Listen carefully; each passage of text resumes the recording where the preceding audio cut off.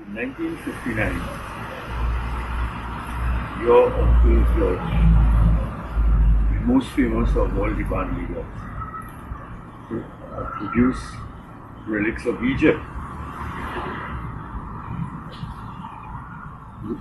To me, Relics of Egypt was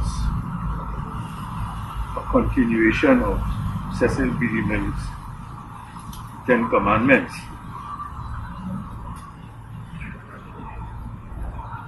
And then he went on to win 3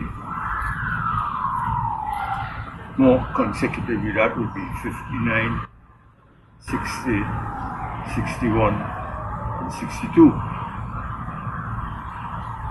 But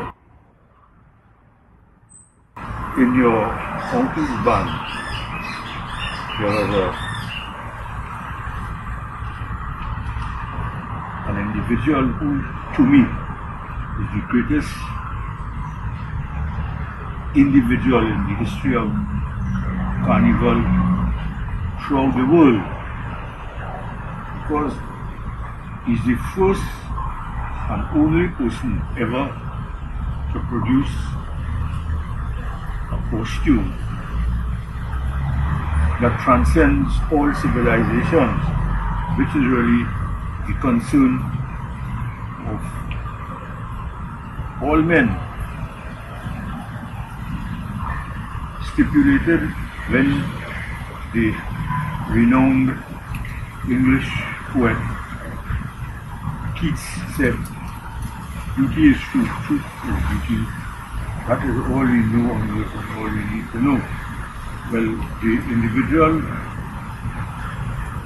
Terence Evening, all popularly known as Terry, produced a costume called Beauty in Perpetuity. And obviously it will be difficult,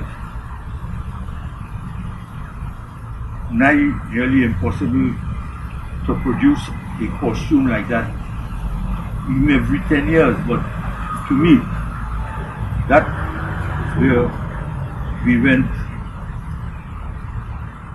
I don't want to say wrong, but we didn't try at least to keep up with what that fellow was saying, that the most important thing on the earth is beauty. That is what I think we have lost.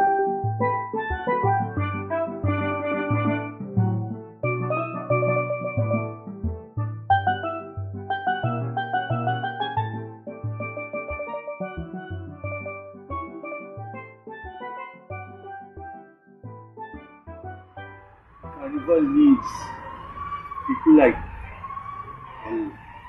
your uncle, Mille, get Mille back into the arena. Because those one I think would like to go to Madrid,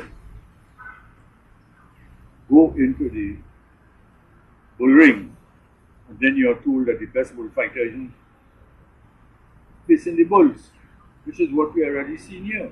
People come to Trinidad and Mille is not producing a band and he's alive. People come here and Mille is not on stage and he's alive. Comes back again to what I have mentioned. What don't we don't say that? Tears of tears.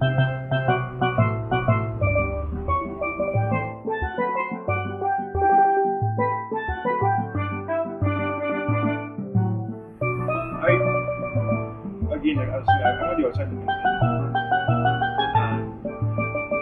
I was wondering at the time when you were shit. I mean, you used to be the empty lot behind. Several questions have gone over that wall to make the work of the Savannah to complete. So they have been the band. I also heard stories of 15 Brother Street being metal craftsmanship. Everything used to take place. From screen printing to leather craft to papier mache to macrame to all of these crafts. It was like a university or so, a repository of creative genius. Yeah, that is where when you come to decided to play the realms of fancy bats and clowns. It's from that, call it potpourri, that Evelyn would choose to play beauty in perpetuity. So you have to give something better on in Buller Street that is there. Evelyn, I understand, to sit down and be making these circles and circles. And I don't mean 15 Buller Street alone, but all who came out of 15 Buller Street, like the young boy Stephen Derrick, who's the main product of your father. So that's what I told you in the beginning, or I really don't know.